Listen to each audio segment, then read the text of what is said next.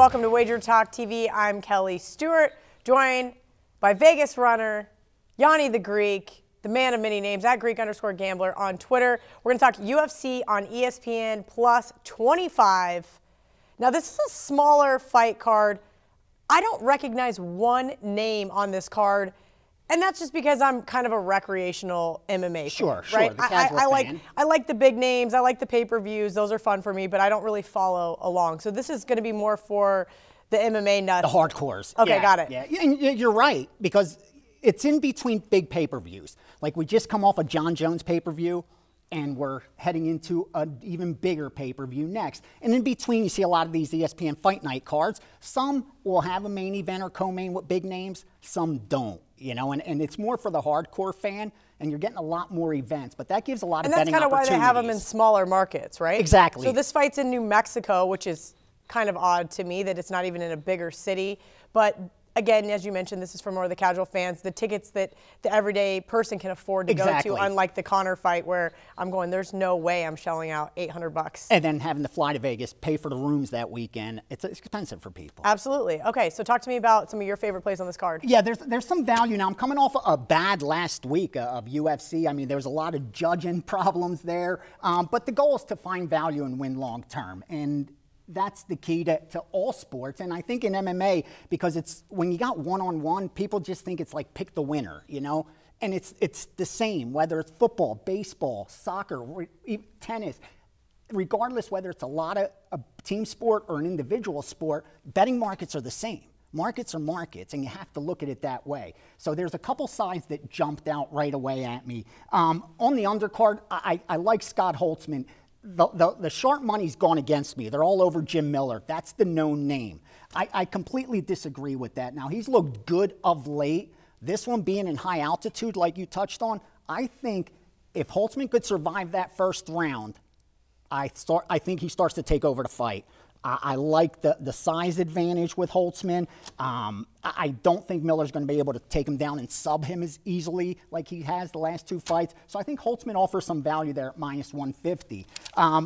Kenney versus Merab, again, that line went as high, open 150 up to 225, oh, now wow. back down to 150, 160. I think if you got the dog at +180, I can understand it. But now that it's back down to like that 160 range, I think you got to look to the Merab side. Now on the main cards where I already bet. The one play I already made was on Paiva over De La Rosa. I bet that at -180. I bet it again at -200. It's sitting at around -210. I think that line should be closer to -300. I really do. So at -210 still worth? Yeah, because I made my true line -300. I think he wins this fight 3 out of 4 times. This should be a stand-up bout definitely for this one. I don't think either man's really going to take it to the ground. And I like his height advantage. I like his reach advantage. I like his durability. And I think at that price, believe it or not, even at -200, it's still low. Unfortunately, this card doesn't have a lot of underdog value. Okay. And value don't mean dogs. It just means finding a price where the true odds of cashing it differ from what that price says. And I think that's the case there. Sharp side, Ray Borg. I piggyback that. He's getting a lot of steam.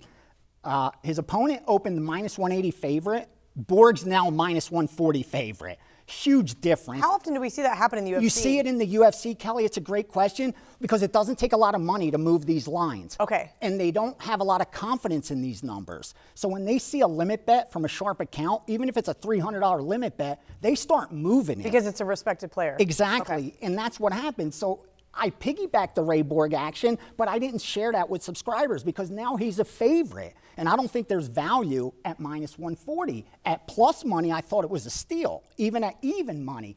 But at lane 140, even if he wins, I don't think you're getting the best of it. Finally, I like Lando Vannata. I bet him as an underdog. It's now even money. I think he should have been open the favorite. Medeiros, taken a lot of punishment in his last 2 fights, hasn't been active. I think Vannata wins this one. And you're going to want to pick on the main event. There's one thing. This is a rematch that happened back in, 2015, I believe. We already know in the UFC, the fighter that wins the first fight wins the second one 62% of the time. Why is that? I honestly, I don't know. We always hear in other team sports. That's what I was going to say. I don't know how it translates into other sports. I don't know in MMA whether it's confidence that you have, or you're forcing your opponent to change their game plan now. Because you already knew their original game plan and were able to beat them that way. And forcing someone to change what they do when they've learned something for years and now have to change it in a camp, I just think it becomes impossible. Okay. So I think that's why you see guys beating someone over and over. Plus, I think there's just some guys, they have their weakness. They don't fight well on the ground, or they're not good strikers, and this guy just happens to be the antidote to that. And in this case, where we have Corey Anderson, I don't see how Jan gets his revenge and wins this fight. Since Anderson's done good cutting his weight, he said, handled that weight cut, his chin's been sturdy. That's been the only question with him, or else he's the next guy in line to face John Jones. Oh, and wow. I'd look to the Corey Anderson side if the price was right, believe it or not. He's minus 200. It opened minus 150. If you got involved at minus 150, you got a great bet in your pocket, win or lose. At minus 200, I think you put in a parlay. I don't think it's worth laying the 200. I think the price is high, even though I do think Corey Anderson gets the job done. Awesome. WagerTalk TV users get $25 in wager bucks added to your account after your first purchase at either WagerTalk or SportsMemo.com.